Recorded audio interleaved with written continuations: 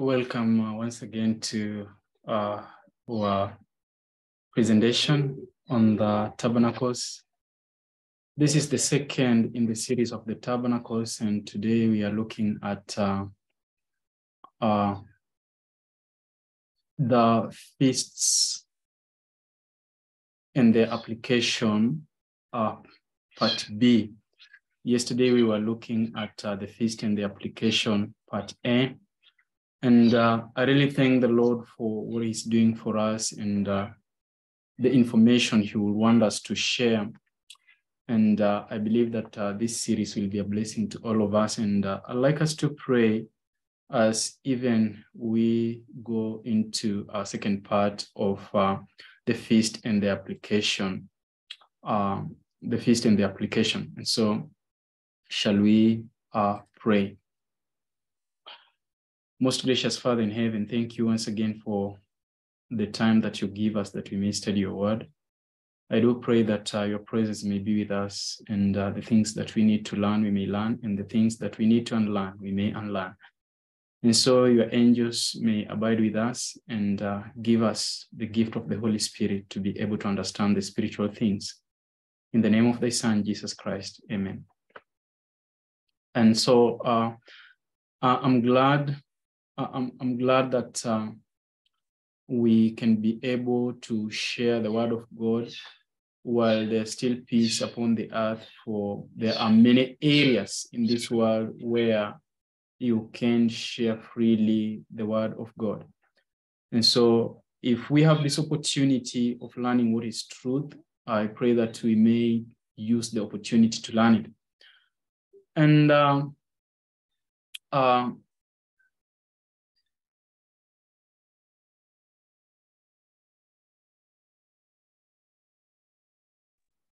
just to remind us, in the first presentation, we were going through the sanctuary layout and the apartments in the sanctuary and vessels in that sanctuary, what could be found in that sanctuary, and their application, what they meant, and how the sanctuary is a compacted prophecy of the plan of redemption. And so basically that is what we went through part one, looking at the sanctuary outline, the vessels of the sanctuary and their application, and just trying to unpack it. And today, as we enter into the feast and the application, part B, we pray that the Lord will be able to bless us with the spiritual understanding of the heavenly things, and we shall be able to learn what is truth. Now, when you entered into the sanctuary, we had 7 feasts. We had 7 feasts in Leviticus chapter 23, and that is where we left yesterday, the book of Leviticus chapter 23, and that is where I want to continue with my presentation, the feast and their application. And so the biblical feast days and God's calendar, the biblical feast and the Lord's calendar. So I'd like to share my screen and that we may be blessed together.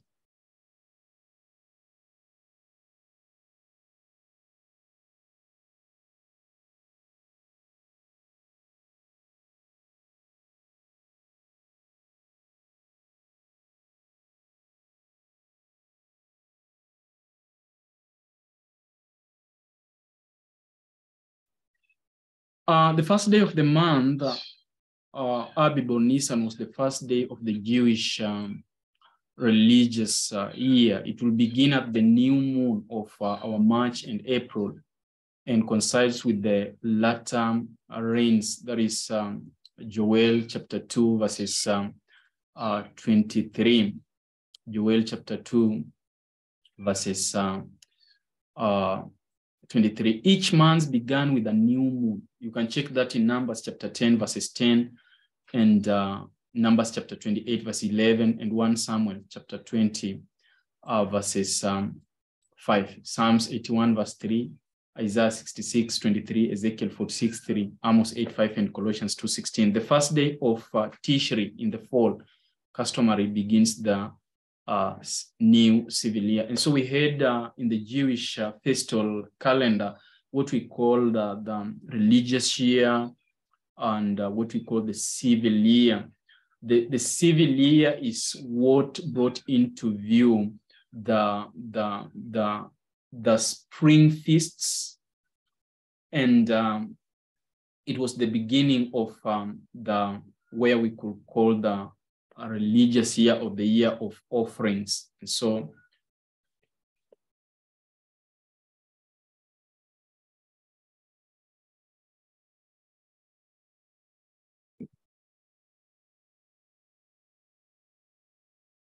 And so it is more important to understand these things because they will help us when we are studying the book of Daniel chapter 8 and chapter 9 in how we even calculate the years that Christ was upon the face of the earth, the face of the earth.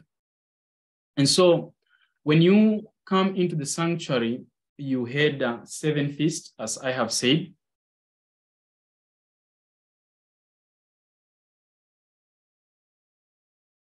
Have the 7 feasts, but before the 7 feasts are given, we find that there was the 7th day, that is the Sabbath of the Lord, the Shabbat. We understand from Genesis 2:1-3 that the Sabbath was the climax of God's work of creation, showing his power showing his creative power. And then when he had finished it, he sanctified it and set it apart so that man may be looking at the Sabbath and be in the Sabbath and understand that the Lord is our creator. All source of power comes from God himself. And so we are told from Leviticus chapter 23, verse 3, it's a convocation day. No work is to be done in it. Not a feast day, not a moed H4150, as it's not set by the new moon, but it is controlled by the sun. So it's not a moed, but it is a Sabbath set apart by a 24-hour clock, that is the sun. The fourth of the 10 commandments, this is the only convocation day that occurs more than once a year. It was not a day that originated with the Jewish and the 10 commandments at Sinai. It preceded them. The 7th day, that is the weekly Sabbath, is the Sabbath of the Lord.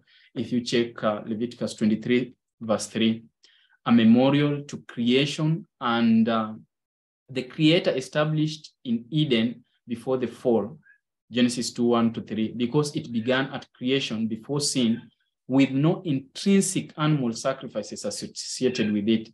It is a separate and distinct from the Sabbaths of the yearly sacrificial feast calendar of the temple. You can check that while you are reading Leviticus chapter 23, 37-38. It was not ordained for sacrifices, by the way, when it was given to humanity in the Garden of Eden, in the book of Genesis chapter 2, unlike the feasts which were given for sacrificial services. Those sacrificial services ended with Christ's crucifixion, meaning that he was the antitype meeting the type, and were a shadow of type of some future event that will be their fulfillment or antitype. When one of the yearly Sabbaths fell on the 7th day Sabbath, it was referred to us as a high Sabbath day, and that is John 19:31. Continued on, we find that in the sanctuary services, everything happened according to the plan. Everything happened according to the sanctuary plan. There is no instance of Jesus' life that anything occurred in it not according to the sanctuary plan. Everything that happened in Jesus Christ's life happened according to the sanctuary plan because he was the embodiment of that temple. He was the architect of that temple. And so everything that happened in it happened according to the sanctuary plan. It happened according to the sanctuary plan. And so Jesus Christ, we are told that he is the Passover lamb. We try to deal with this feast that were in the sanctuary.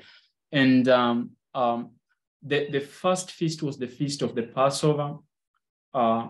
We find that it was on the 14th of the first month. And then we had the feast of the unleavened bread. And we had the feast of the first fruits, and we had the feast of weeks. And then we had the feast of the trumpets. We had the Day of Atonement, and then we had the feast of the Tabernacles. And we had what we call the Jubilee years. God willing, we shall be able to see about the years of Jubilees. And so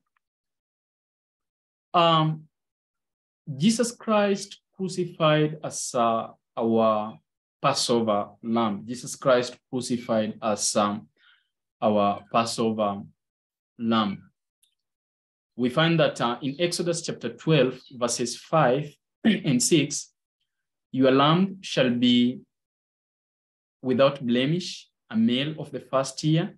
Ye shall take it out from the sheep or from the goats, and ye shall keep it up until the 14th day of the same month, and the whole assembly of the congregation of Israel shall kill it in the evening. Now, let us try to unpack that this lamb was selected from the other animals and kept aside for some days before it was really sacrificed.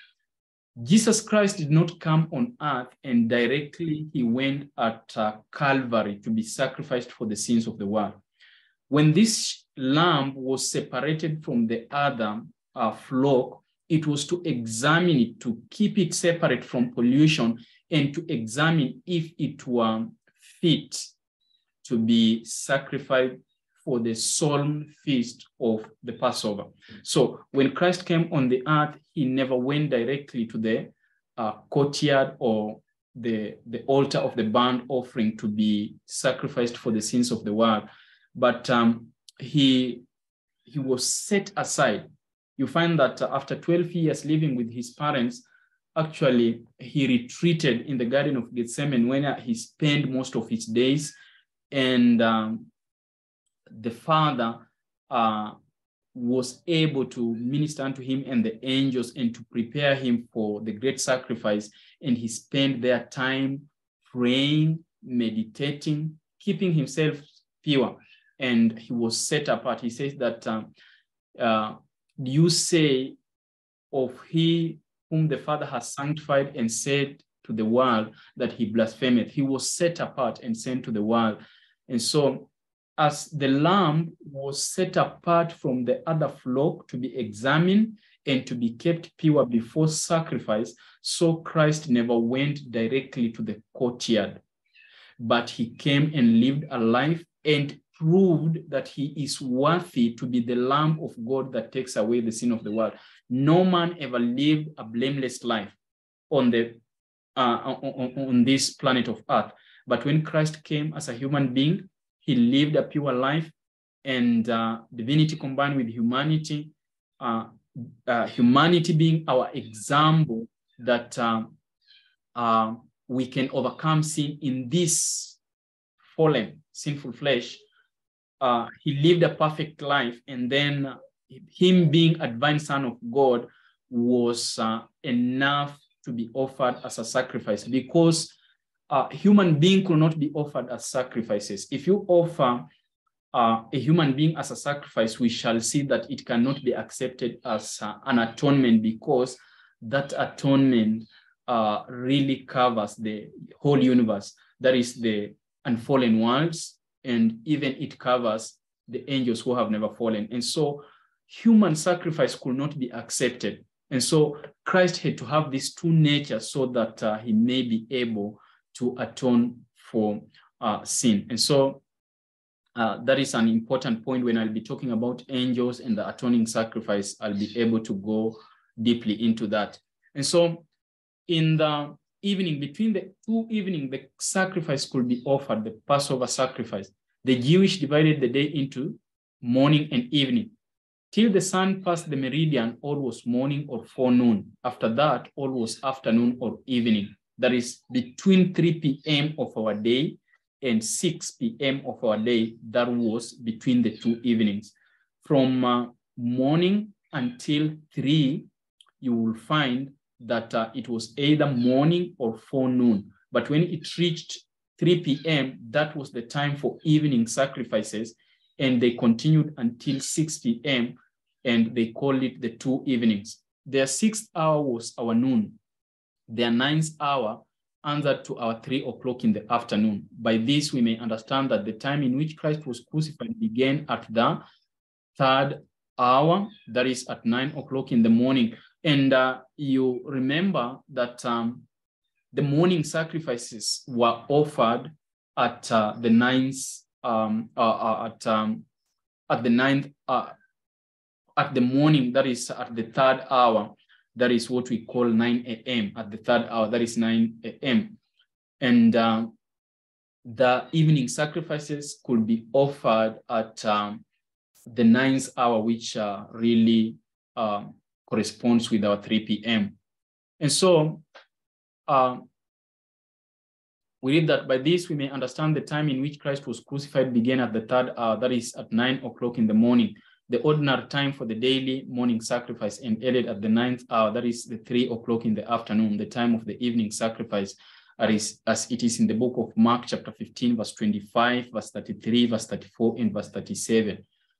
Wherefore, their 9th hour was their hour of prayer, when they used to go into the temple at the daily evening sacrifice. You can see that in the book of Acts chapter 3, verse 1, where they went for the evening worship.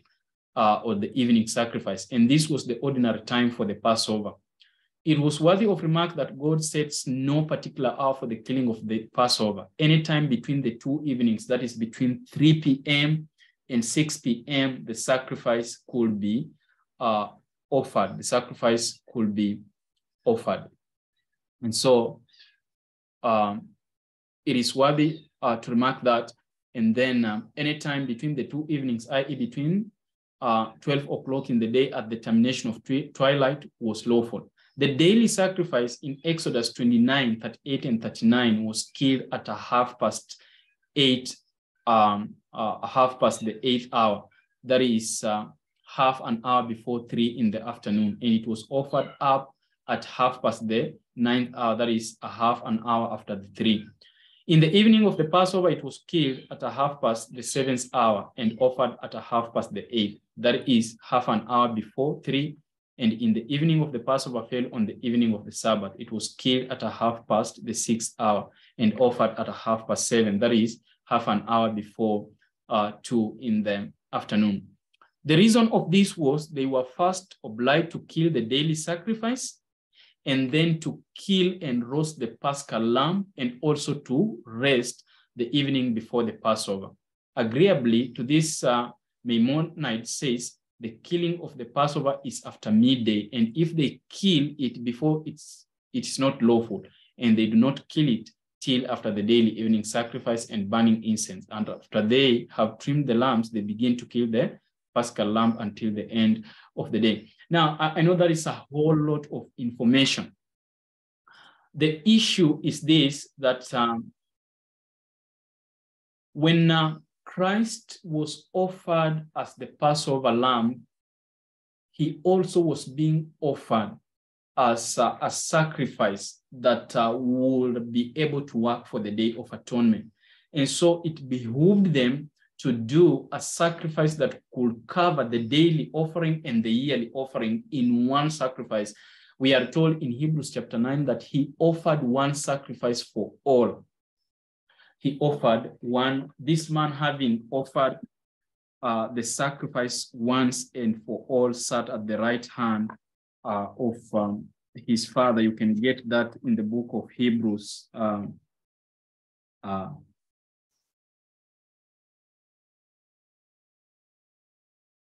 In the book of Hebrews,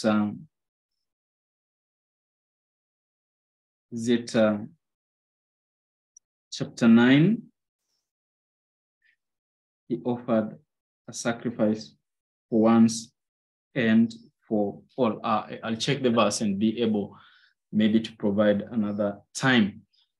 And so, you know, why Jesus Christ had to act as a daily sacrifice and a sacrifice for the Day of Atonement is this, because when people are born again, they do not go immediately into the most holy place. They pass through the sanctuary service, that is the courtyard, the holy place, and the most holy place. They have to go through the sanctuary, the plan of redemption.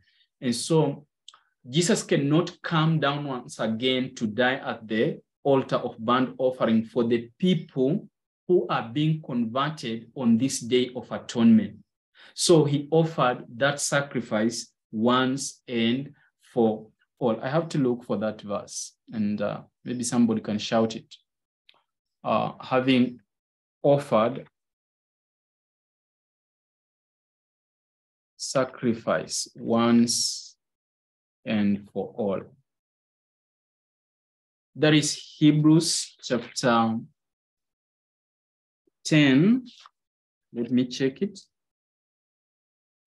10 verse 12.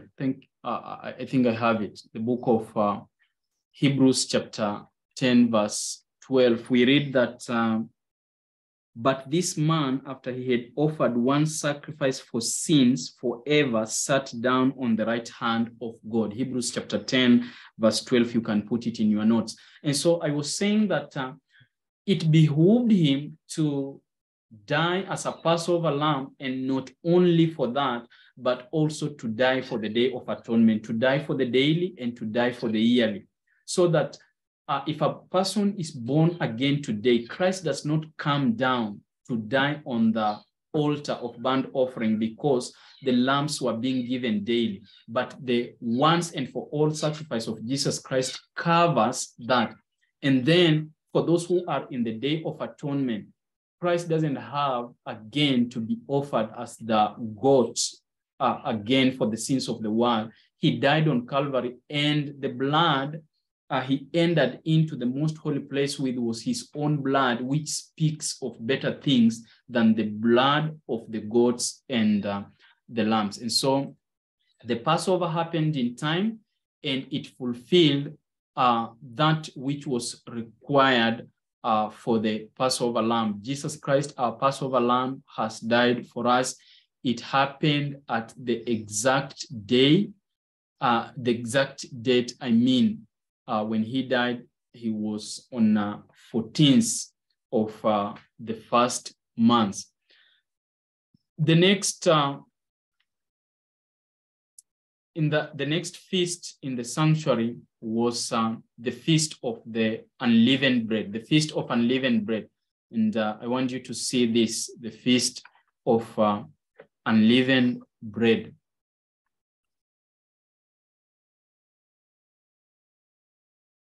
Yes, this used to happen on the 15th day of Nisan.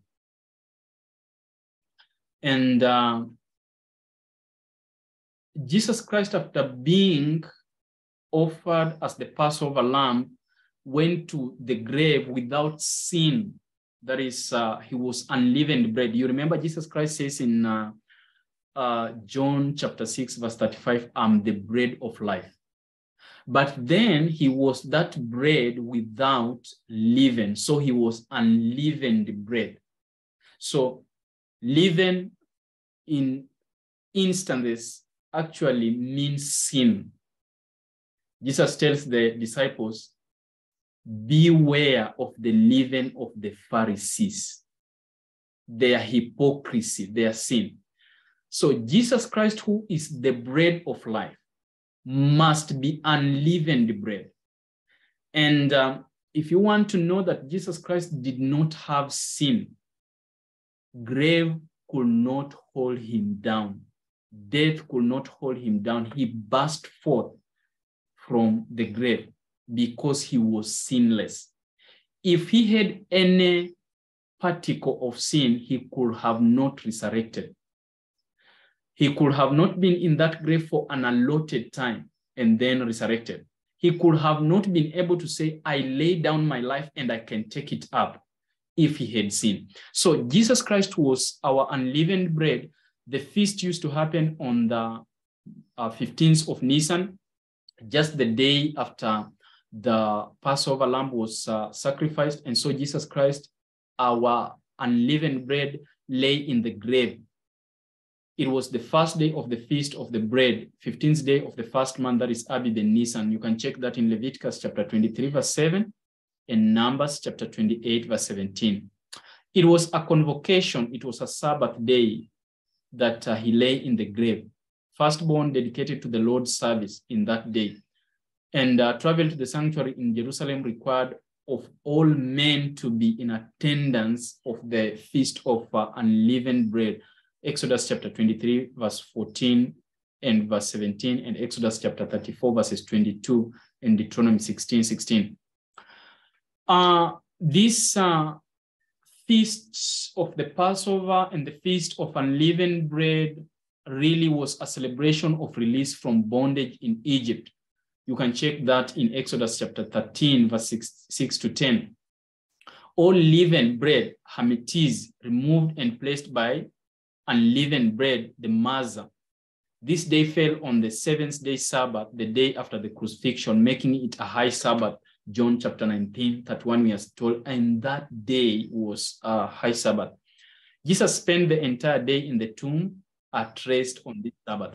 It is interesting that Jesus Christ, while he was on earth alive, was able, as it was his custom, to keep the Sabbath holy. Even in his death, he kept the Sabbath holy because he lay in the grave undisturbed. The women who had anointed him waited until the Sabbath was over, and then they came with their perfume, they came with their ointments and anointed his body. So he rested in the tomb at the rest on this Sabbath. That is how much important the Sabbath is, that it should not be polluted with anything, that whatsoever circumstance, that the Sabbath should be kept holy. If we do not keep the Sabbath holy, we are really unappreciating the restoration, the sanctification, and the recreative power of the Sabbath. So the Feast of Unleavened Bread was a type of the sinless nature of Jesus, releasing us from the bondage of sin. If we have faith in his atoning death, Jesus is the sinless bread of life, John 6:32 and 48 to 51. And leavened bread represented the corruption of sin in your life that Jesus overcomes. We are told in 1 Corinthians 5:8, putting away the sin in your life, that is leavened bread, hametes, and replacing it with it by accepting the sinless Jesus Christ unleavened bread, the matzah, in its place. Is the gospel message symbolized in the Passover meal, known today as the Lord's Supper or communion. In fact, we are told that it's a higher cleansing. You participate in the Lord's Supper to remember the sacrifice that Jesus made for you at the cross. We are told that in Luke 22:19. This was the time of the year of the latter rain, March, April. On this day, Israel began to eat from the old corn, and the manna ended the following day. You can read from Joshua 5:11. Now, brothers and sisters, then we cannot, when Christ was leaving the earth, before he died, he instituted the Lord's Supper or the Holy Communion. By the way, the Lord's Supper or the Holy Communion is not an antitype of the unleavened bread. It was a new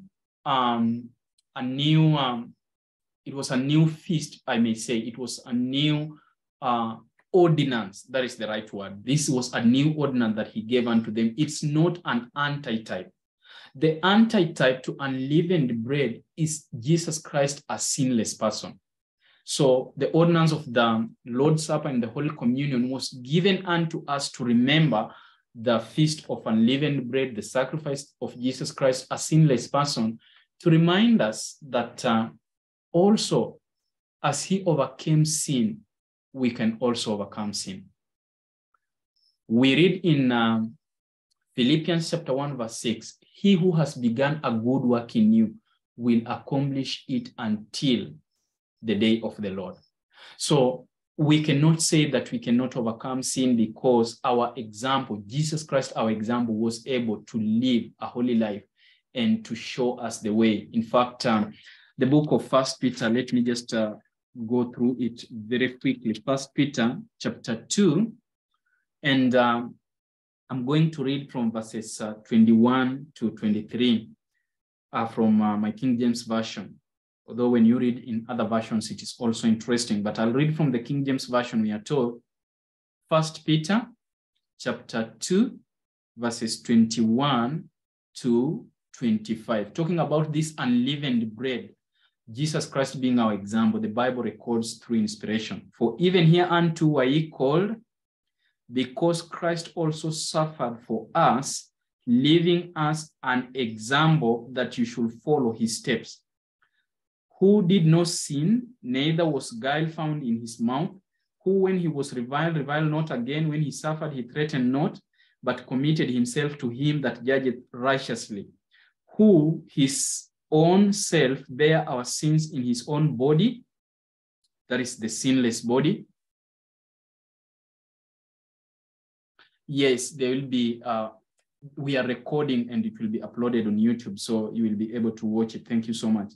So, who when he was reviled, reviled not again, when he suffered, he threatened not, but committed himself to him that judgeth righteously, who his own self bare our sins in his own body on the tree, that we being dead to sins should live unto righteousness, by whose stripes you were healed.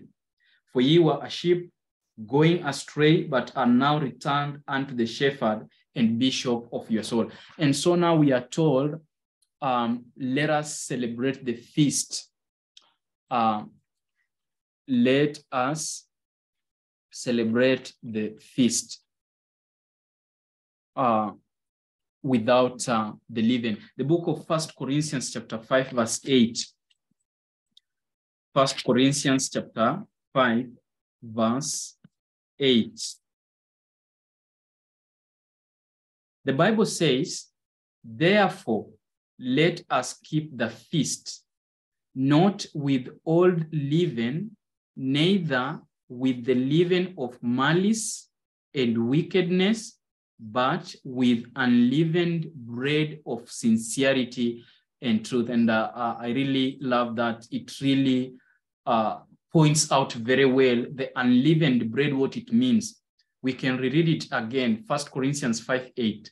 Therefore, let us keep the feast, not with old leaven, neither with the leaven of malice and wickedness, but with unleavened bread. So unleavened bread does not have malice and it does not have wickedness, but it has sincerity and it has the truth. And that is what actually the unleavened bread signifies. And Christ met the antitype of unleavened bread because he did not have wickedness and he did not have malice, but he was the spirit of truth, the spirit of righteousness. And so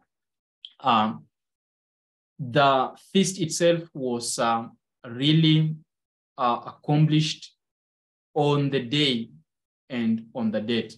And then we had the feast of, let me see, after the feast of the unleavened bread, we had what we call the first fruits. Now it's interesting when we talk about the first fruits. And let me see what we can glean from that. I'll share my screen again. The feast of the first fruits. This happened on the 16th day of the first month, that is Nisan. Now, on that day, what we call the first fruit was when we do planting, that which is the first plants to mature, they were to be brought before the priest and waved before him. That was what they call the first fruit. You can check that in Exodus chapter 34, verses 25 and 26, and Leviticus chapter 23, verse 10 to 14, and then Numbers chapter 9, verse 10 to 11. It was not a convocation day, no restriction on servile work. It was a time for barley harvest. And the first of those corns, the first of those barley harvest, of those fruits were brought before the priest and waved before the priest. And that is, you can check Leviticus chapter 23, verses 10 to 11. This was the day of the first sheaf waving type, the first fruit of the barley harvest. The antitype was Resurrection Sunday, which also occurred on 16 Abib Nisan. Jesus was the first fruits of the resurrection. You can check that in 1 Corinthians chapter 15, verse 20 and 23, and 2 Timothy chapter 2, 6 to 8, the antitype. At his resurrection, Jesus also resurrected the saints whose tombs were open at the moment of his death, Matthew chapter 27, verse 52 to 53, as a type of the resurrection at the second coming.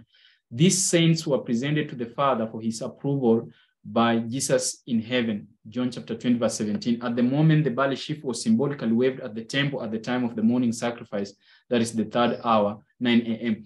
Now, this gets so interesting. Before I continue with that slide, they brought the barley harvest, that is the sheaf, the sheaf of the wave, or the sheaf wave, and it was waved before the priest. Now, in that barley, we have two things. We have the wave sheaf, the barley itself, and from the flour that came from that barley, we had what we call the breads of the barley. So we had two things on the day of waving the wave sheaf. And Jesus Christ himself is the wave sheaf. Now, the priest accepted the wave sheaf from the people, and then he waved it before the Lord. Jesus, when he resurrected that morning, he told Mary, "Do not hold on to me because I have not ascended before the Father. I have to go first, the sacrifice or the wave sheaf be accepted. Then if it's accepted, I can come back and then give more instruction." I'm trying to get into the mind of Jesus Christ, what he's telling Mary, that he has to go to the Father. Let him not delay him. Why should not Mary actually delay Jesus Christ? Because we are told that the wave sheaf was offered at 9 a.m. And Jesus Christ had to appear before the Father that resurrection morning at 9 a.m. when the wave sheaf was to be presented. And so he had to ascend to the Father to be offered as a wave sheaf, or to offer himself as a wave sheaf. And then when the Father had accepted him, how do I know that the Father had accepted him at that morning? He came back here on earth in the book of Matthew chapter 28, verse 18, and said that all power and authority has been given to me. Who had usurped it? Satan had usurped it when Adam and Eve fell into sin, and so they relinquished the kingship of this earth. But when Christ died for this earth, he got that power again from his Father. And so he came back. So he went as a wave sheaf, was accepted. But I told you, the wave sheaf was presented, and the flour from it was able to make what we call the wave, the breads of the wave. And those waves, those breads now were the tokens of the first fruits. And so Jesus Christ, after he had presented himself before the Father, he came back to earth, and after 50 days, he was able to go with those who resurrected.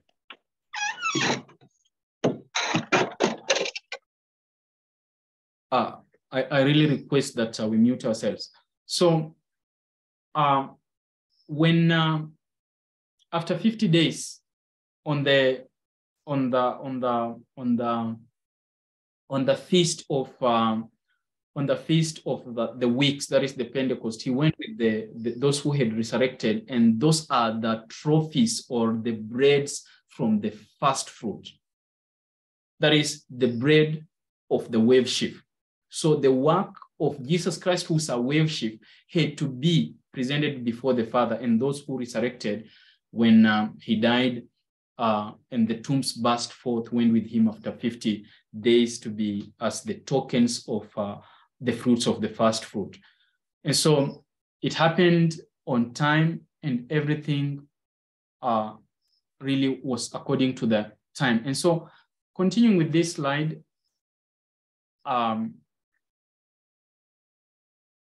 continuing with this slide of the day of the first fruit, it is important to note that it was not a day of convocation, not a Sabbath to the Jewish. So there is no reason for it to be a Sabbath in antitype, post-resurrection to Christians. You know, people say that because Christ resurrected on Sunday, then there is the day of our worship. But this was not to be an anti-type Sabbath. So there is no reason for it to be a Sabbath or in antitype post-resurrection to Christians. This is because the yearly festivals were not just commemorative in nature, but also prophetic, pointing to future holy events as fulfillments. To suggest a new Sunday holiday was instituted on Resurrection Day is to say the yearly festival calendar appointed by God was in error, since it omits a weekly first day observance. In Jewish tradition, the period called the Omer begins on 16 Nisan and extends for the count of 50 days to Pentecost or Shavuot. Manna ceases to fall on this day in Joshua chapter 5, verse 12. And so the wave offering was an offering made by the Jewish priest in token of the solemn special presentation to God. And you can check in Exodus 29:24, verse 26, verse 27, and then you can read the whole of Leviticus 7, Leviticus chapter 8, Leviticus chapter 9, and Leviticus chapter 10. The sheaf or the Omer or the wave offering then became the property of the priest. And so everything happened on time. And after that, we had another feast. We are looking at the feast of the sanctuary, their antitype, and what they mean to us. Now, it is refreshing to know that Jesus Christ became our first fruit, meaning that those who overcome also will be able to resurrect. And so it is also another teaching that we do not go directly to heaven after we die, but we are buried and await resurrection. And so just as Christ went to the grave and resurrected, so if we die today, if we sleep and we are sinless, we shall never remain in the grave, but we shall rise again. And the Lord reminds me of a verse in 1 Corinthians chapter 15, which is beautiful, and it summarizes this one better. 1 Corinthians chapter 15, from verse 17. 1 Corinthians chapter 15, verse 17. It says, "And if Christ be not raised, your faith is vain, ye are yet in your sins." So it means because Jesus Christ was raised, we are not in our sins. We who accept Jesus Christ as our first fruit and as our Passover lamb, as unleavened bread. If he resurrected, then we are not still in our sins. A provision has made us to be sinless. By him being first fruit, it gives us the power to be sinless.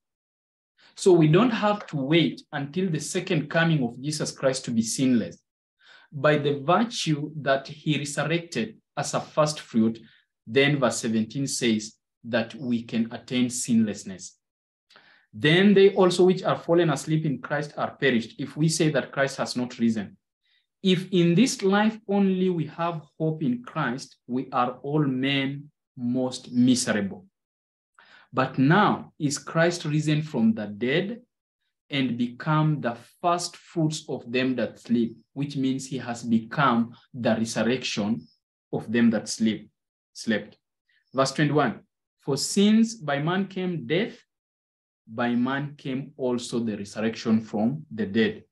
For as in Adam all die, even so in Christ shall all be made alive. Praise the Lord. And so our only hope is not to be on this world and remain on this world.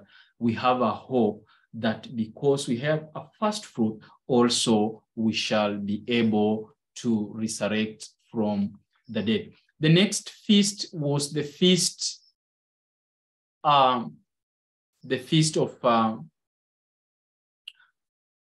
Pentecost, or the Feast of the Weeks. And let us look at this now. We are going through the feast and their importance. That is part 2. And I'd like to share again my screen. And before I just continue, I want to say this, that there is nothing more beautiful than studying the sanctuary message. Really, it demolishes all the doubts, all the fears that we have in our lives. It removes that anxiety and uncertainty of what the future beholds. Because as we go through these steps in the sanctuary, the ultimate goal, or the ultimate product, is man being restored in the glory of God, in the likeness of his maker, in the image of God who created him. That is how beautiful the sanctuary portrays the life of a human being who happened to fall in sin, but Christ, from the love that he had for us, gave himself, and the Father, for God so loved the world that he gave his only begotten Son, that whosoever believeth on him might not perish but have everlasting life. That is the beauty of the sanctuary. There is no other place you learn these things. You learn them in the sanctuary. And Christ has given us the second probation so that we may not perish. So the Feast of the Pentecost, the Shavuot, fulfilled antitypically 50 days after the first fruit, or the Christ resurrection, and 10 days after his ascension on Sivan 6, when the Holy Ghost was poured out upon the believers in Acts chapter 2. You can find that in Exodus chapter 34, Leviticus chapter 23, and then Acts chapter 2 and Acts chapter 20, and 1 Corinthians chapter 16. As I said, it occurs 50 days after the day of the first fruits, after the barley sheaf waving, on or about the 6th day of the 3rd month of Sivan. That is, the 3rd month is Sivan. It was a convocation, a Sabbath day, no servile work to be done. Travel to the sanctuary in Jerusalem required of all men in Exodus chapter 23 and Exodus chapter 34 and Deuteronomy chapter 16. It was a time of wheat harvest, first fruits presented to the Lord, Leviticus 23. And so there's a remarkable point that you should get from the Feast of Pentecost. I'd like to say this, and I believe this is the truth. Jesus Christ, knowing the sanctuary so well, told the disciples, "Wait for me in Jerusalem, that you may be endowed with power and you may be my witnesses in Jerusalem, in Judea, and in Samaria, and all other parts of the world." Now, we were told that it is a holy convocation. It was a day of assembling together. In the book of Acts chapter 2, we are told when that day arrived. Acts chapter 2, you can just rush there with your Bible. We are repeating these things. Repetition makes impression, and it makes us bold. It makes us strong in the things that we believe in. Acts chapter 2, we read verse 1. "And when the day of Pentecost was fully come, they were all in one accord in one place." That was what was required of in the day of the Feast of Weeks, or what you call the day of Pentecost. And in that day, during the wheat harvest, the priest actually blessed the people. Now, Christ, while he was in heaven as a priest, how could he bless his people who are on earth? It was by the outpouring of the former rain to signify his acceptance as the first fruit, to signify the acceptance of those he took to heaven as the breads of the worship that had been accepted, and to fulfill the feast of the first week. And so there was no earthly sanctuary. Christ had made the curtain that separated the holy place and the most holy place to be torn from bottom to up, or from top to bottom. And then he was our priest in heaven. And so to bless his people on earth, he poured forth his Holy Spirit as a blessing. Now, there is no greater blessing that we can have than the blessing of the Holy Spirit, because it brings about the physical healing, and also it brings about the spiritual blessing. It endows us with the fruit of the Spirit in Galatians 5:22, and it also endows us with the gift of the Holy Spirit in the book of Ephesians chapter 4 and 1 Corinthians chapter 12, to be co-workers with Christ in his vineyard. But another aspect of the blessing of the Holy Spirit is this, the division of Psalms 133. Psalms 133. This is another great blessing of the blessing of the Holy Spirit. We read in the division of Psalms 133, "Behold, how good and how pleasant it is for brethren to dwell together in unity. It is like the precious ointment upon the head that ran down upon the beard, even Aaron's beard." Aaron was the high priest. Now Christ has become our priest and high priest. "That went down to the skirts of his garment. So as it flows from the beard from up in heaven, it flows unto his skirts, which is the earth." We are told the throne of God is in heaven, but the earth is his footstool. And so you expect his skirts to be on earth. I'm trying to bring that figurative language more real in this passage. "As the dew of Hermon, and as the dew that descended upon the mountains of Zion, for there the Lord commanded" what?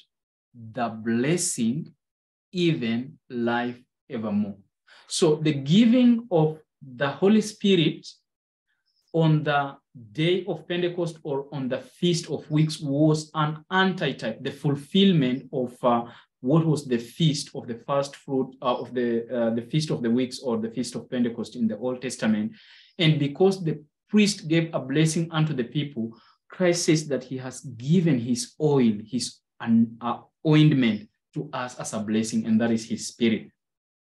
If you can take everything away, but if you give the Holy Spirit to the people of God, then they'll be having everything, because this blessing of the ointment, or the oil that runs from the beard to the skirt, we are told this blessing is life evermore. So what Christ was giving on the day of Pentecost to the disciples was life. And we can really enjoy the benefits of the Feast of Weeks or Pentecost by accepting the Holy Spirit of God. And I want to bring your attention to two verses before we go to another feast, knowing that the time is running so fast. Acts chapter 2, verses 33.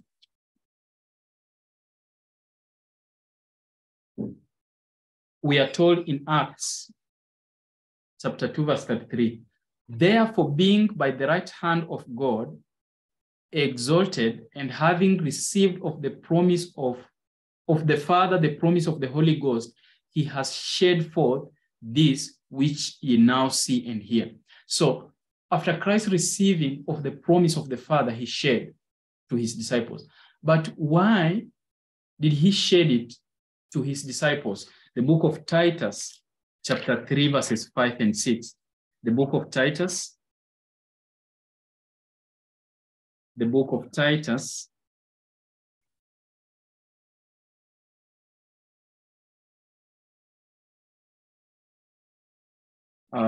Titus, it's a small book, chapter 3.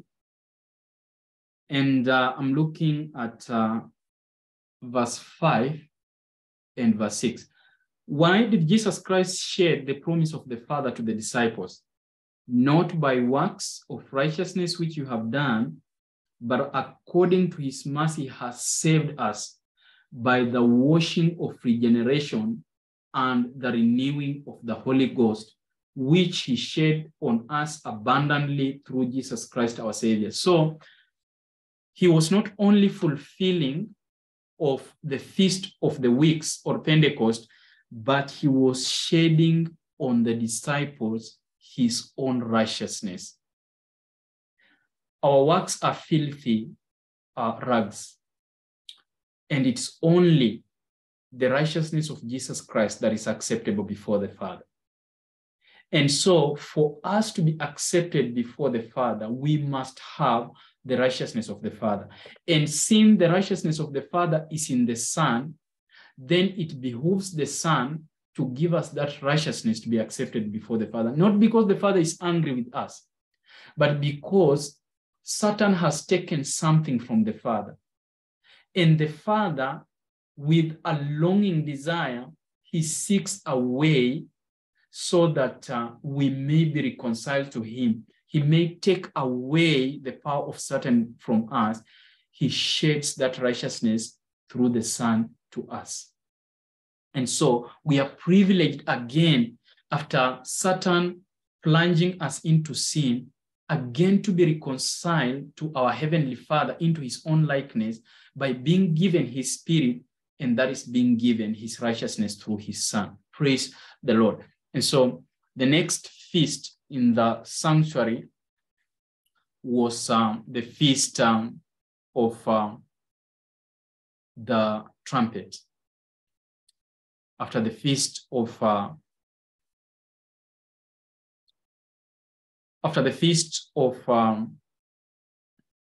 the weeks, we had the feast of the trumpet, number 5. 2 more to go. And so, again,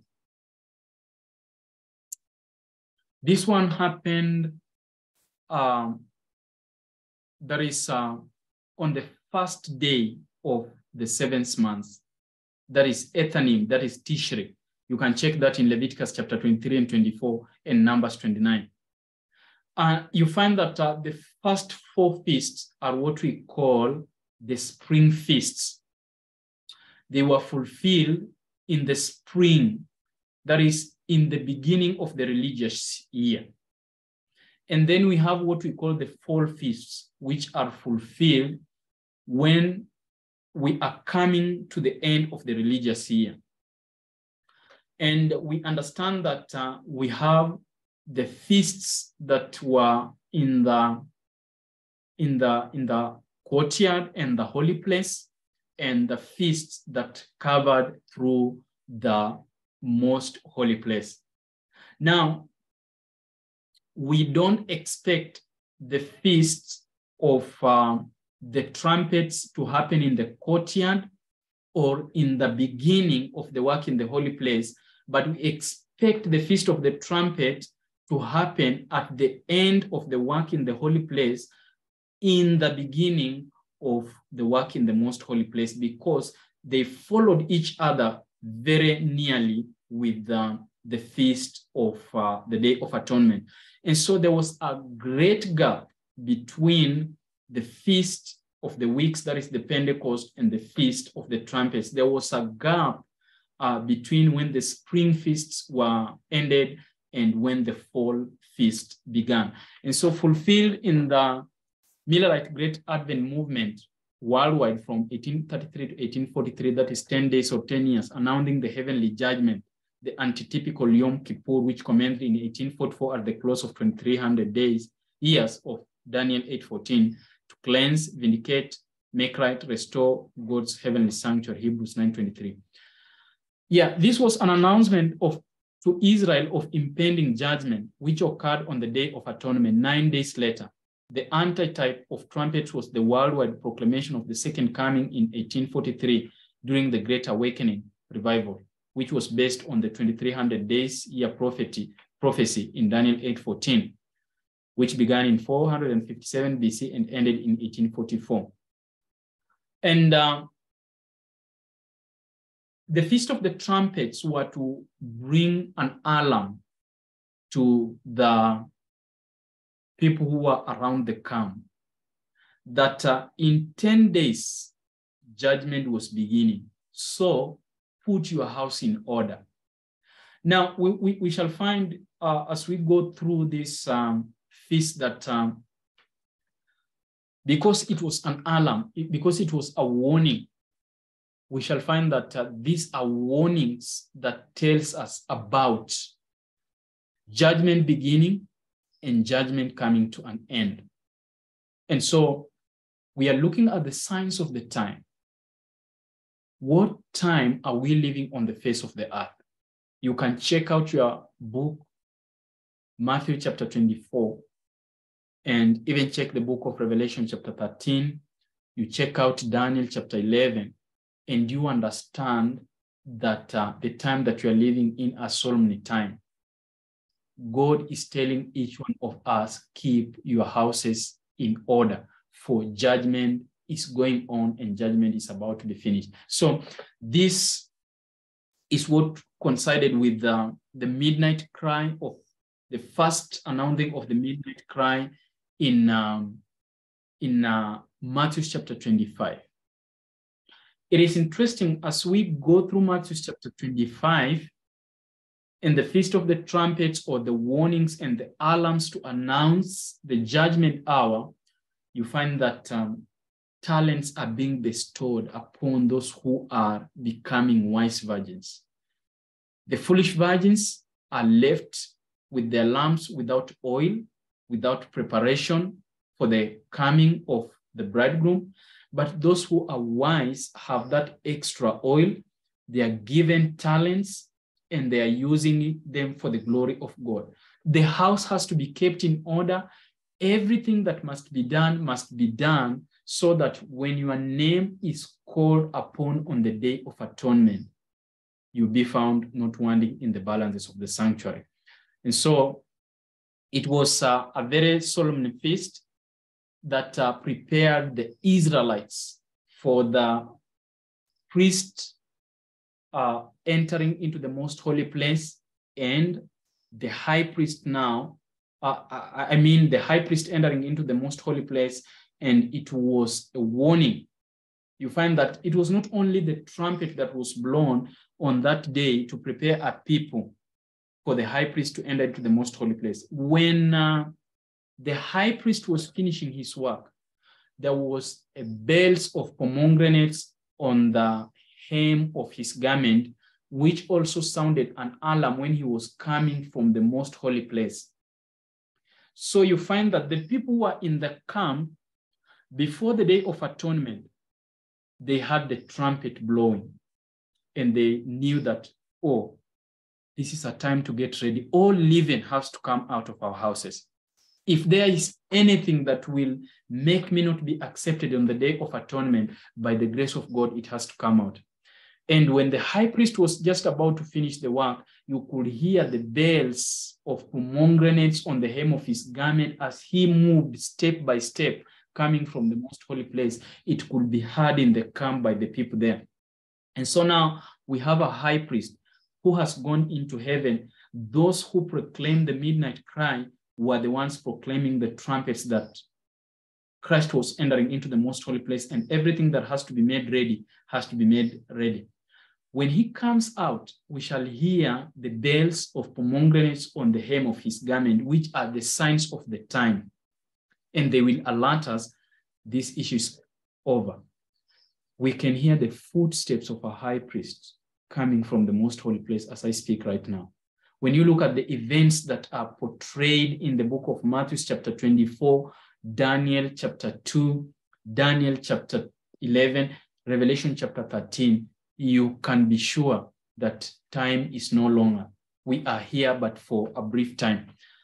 Just to bring to an end this with the last two feasts, and the Day of Atonement, Yom Kippur.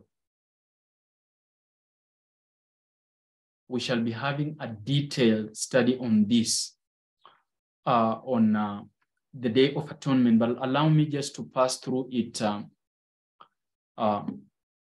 as we lay the foundation for the sanctuary message. The Day of Atonement happened once in a year. It happened once in a year. And there's a reason that it happened once in a year. During the year, we had what we call the daily sacrifices, where you could sin, repent, come out of the sanctuary and go inside the sanctuary. But on the Day of Atonement, there was nothing like sinning and repenting, going into the sanctuary and going out. You either entered into the sanctuary in the most holy place and abode there. That means that you follow the Lamb wherever he goes, or you are cut off from Israel. We are told in Leviticus chapter 23 that those who did not appear as they should before the sanctuary on the Day of Atonement, they were cut off from Israel. And so, brothers and sisters, it's a dangerous thing to be sinning and repenting. That is going out of the sanctuary and coming in. We will end up like 5 foolish virgins who went out. When they came, the door had closed. Try to think about this. If you sin and the door of probation has been closed on you or on the whole church, who will accept your sin to mediate for them? Who will receive your sins in the sanctuary? None, and you will be able to bear your sins. So this issue of getting into the sanctuary and going out, getting in and going out, sinning and repenting, it is an abomination to God.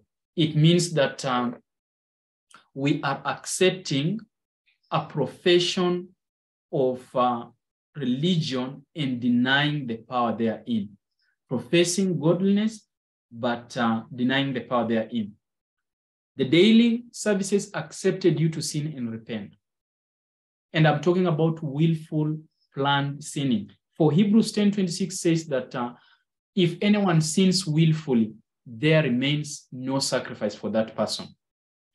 And so if we know this is sin and plan to do it, we don't ask God to give us the power to be able to remain sinless upon non-sin. We are really grieving the Holy Spirit of God. And I'll be reading something in Hebrews chapter 6 just in a minute. So the yearly services were to point out that all the sins of Israel had been confessed, and then now the high priest was ready to put them on the scapegoat, the originator of all sin. In the division of Psalms chapter 7, division of Psalms,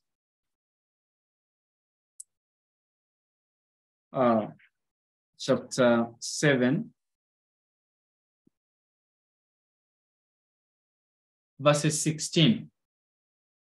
The division of Psalm 7:16, his mischief shall return upon his own head, and his violent dealing shall come down upon his own pet. It was on the Day of Atonement that all that had been transferred to the high priest was now put on the scapegoat. You can check that in Leviticus 16:21. Let us go to Leviticus 16:21. Leviticus 16:21.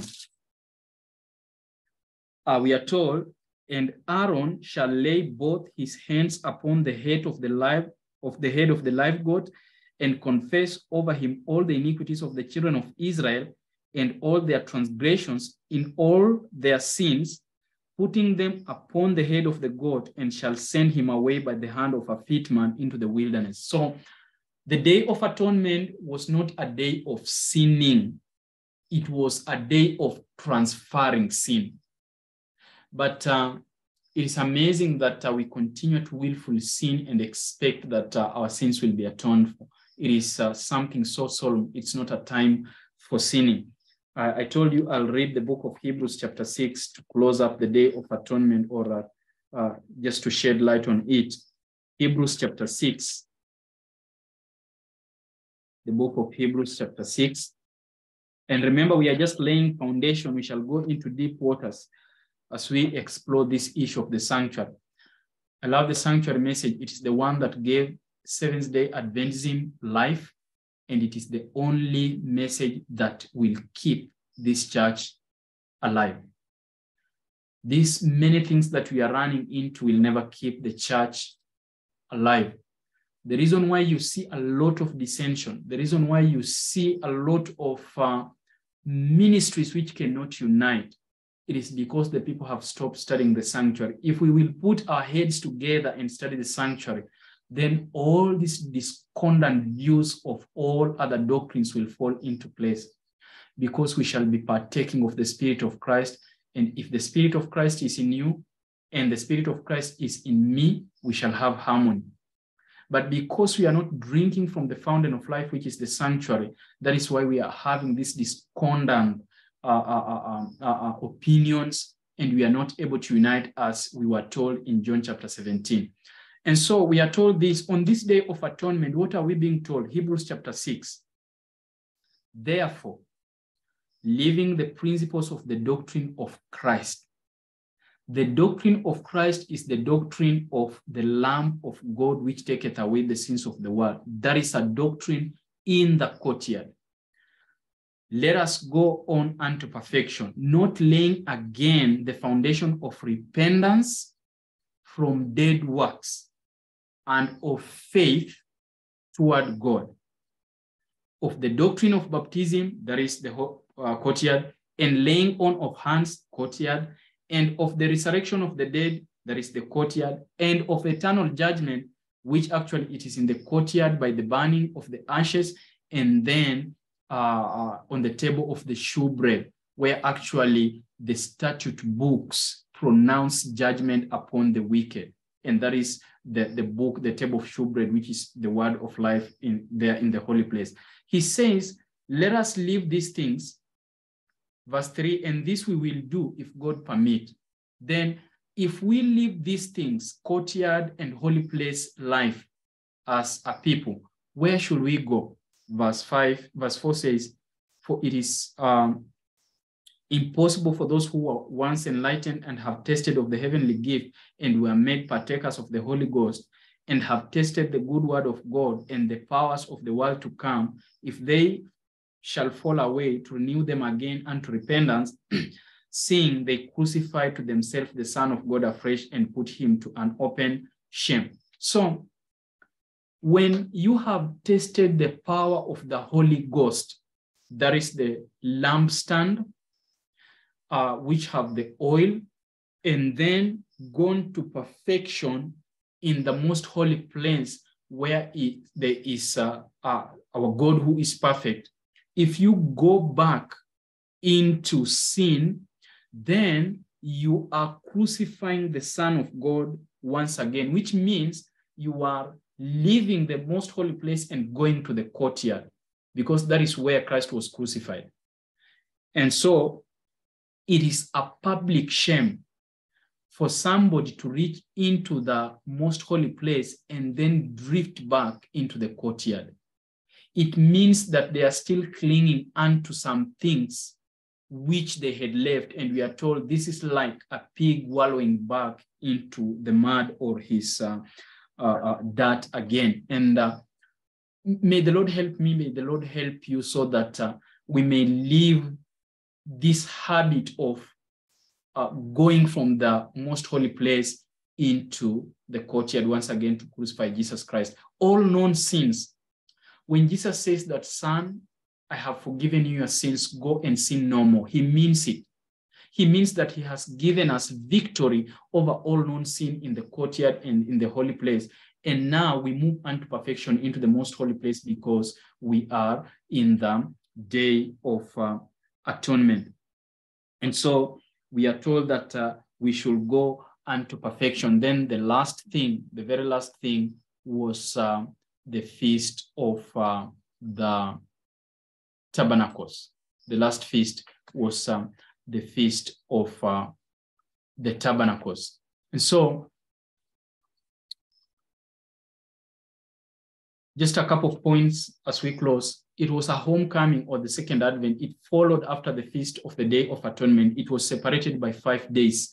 This happened on the 15th day of the 7th month. That is the Ethanim or Tishri. You can look in Exodus 34, Leviticus 23, and Leviticus 39, Leviticus 23, and Numbers chapter 29. It was a convocation, a Sabbath day. No survival work was done. Travel to the sanctuary in Jerusalem required of all men. And so we find that the people who had passed the Day of Atonement celebrated the Feast of the Tabernacles. And if we understand that if we pass the Day of Atonement and we are blessed to have victory over sin, then the next thing is to celebrate the Feast of Tabernacles with Jesus Christ. That is at his second coming.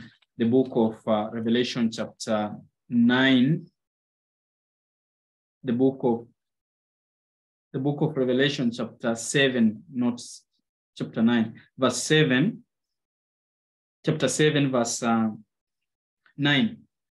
Chapter 7, verse 9, Revelation, it says, "After this I beheld, and lo, a great multitude with which no man could number, of all nations and kindred and people and tongues, stood before the throne and before the Lamb, clothed with white robes and palms in their hands." And so you find that on that day, they celebrated the Feast of the Tabernacles with palms in their hands as a sign of victory. For 7 days, all Israel moved out of their homes and lived in temporary shelters called the Sukkah as a reminder of their, or Sukkah, as the reminder of their wandering in the desert for 40 years. So after being on this earth for all these years, we shall celebrate, we shall go to a honeymoon of 1,000 years in heaven, just to celebrate our miseries and forget about the miseries that we had on this earth. The branches cut from the palm, Revelation 7:9, willow and other trees were to be waved in celebration to the Lord during the first 7 days of the feast. And you understand that we shall be in heaven. The final feast of the year is a celebration of ingathering at the end of the harvest. That is Exodus 23:16. And as is a time of rejoicing and fellowship. It symbolizes the gathering of harvest of God's people who leave earth for the week-long marriage supper of the Lamb to be celebrated at the Father's house in heaven after the second coming of Jesus in Revelation chapter 19, verse 7-9. This begins the millennium where the saints will dwell temporarily until the earth is made new after the judgment of the wicked in Revelation chapter 20. And so we are at the threshold of the Feast of the Tabernacles. Soon and very soon, no one knows how soon, Christ shall be revealed in the clouds of the air. What is my parting shot on this issue? Acts chapter 3. This is my parting note to all of us, me included. If we will be a saint in heaven, we must be a saint on earth. Acts chapter 3, verses 19, repent ye therefore and be converted, that your sins may be blotted out. And when the times of refreshing shall come from the presence of the Lord, and he shall send Jesus Christ, which before was preached unto you. It is my prayer that the Lord may find a faithful church, you included, me included, that he may bless us. And we are told in Hebrews chapter 9, verse 14, how much more that Christ offered himself without spot through the eternal Spirit, and how much more he will purge your conscience from dead works that you may serve the living God. This is what the Lord is doing and preparing a people who will live in harmony in heaven. Nahum 1:9 says that whatever you have thought of the Lord, he shall bring it to an end. Sin shall rise not anymore. Sin shall not be there. And so if sin shall not be there again, then it must end here. There is no other world that we are going to overcome sin in. It is only this earth that we are going to overcome sin with. God has provided everything for us. He has provided his Holy Spirit, and it only awaits our reception And when we receive it, then the seed of Jesus Christ remains in us, and we cannot sin anymore. Then Christ shall come and take us as his own. Christ is waiting with a longing manifestation of himself in his church. When his character is reproduced amongst his people, he shall come to claim them as his own. May the Lord bless us as we go through this sanctuary service, that we will not have just information, but our minds, as we get these themes, we shall be converted. Lastly, your word have I kept in my heart that I may not sin against thee. Psalms, the division 119, verse 11. Let us keep the word of God in our heart. Let us be a people who constantly are longing to be in the presence of God, so that we may learn of him and be able to walk as even Christ himself walked on this earth. And so may the Lord bless us, and may the Lord continue keeping us, and we can just end this with a word of prayer. Let us humble ourselves even as we pray. Abba Father, we know that the table is about to be set for the marriage supper of the Lamb. Not for the fear of being lost, not for the joy of being saved, Lord, but for the love of what you have done for us. Help us to be at your service. And so thank you, and thank you for your children as they contemplate these things. Lord, as I think of these things, may I continue beholding Jesus Christ and be turned from glory to glory. Even as the church continue doing this, may we continue looking like Jesus. Bless us and unite us in spirit. This is my prayer in Jesus' name. Amen.